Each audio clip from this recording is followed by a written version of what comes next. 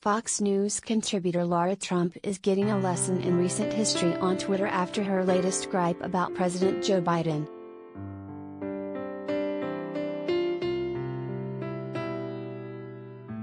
Trump, the daughter-in-law of former President Donald Trump via her marriage to his son Eric Trump, said Biden was spending too much time in his home state of Delaware, where he goes on most weekends.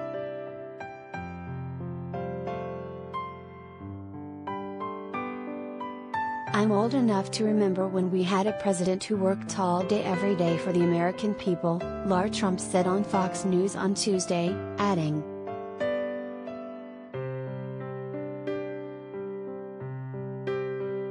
Lara Trump also said Donald Trump clearly wasn't golfing a quarter of his presidency.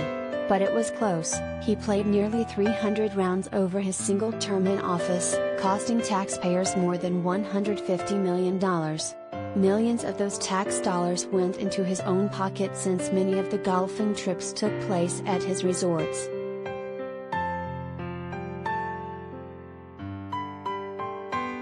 Trump would get his rounds in even as multiple crises unfolded, as critics were quick to point out on Twitter.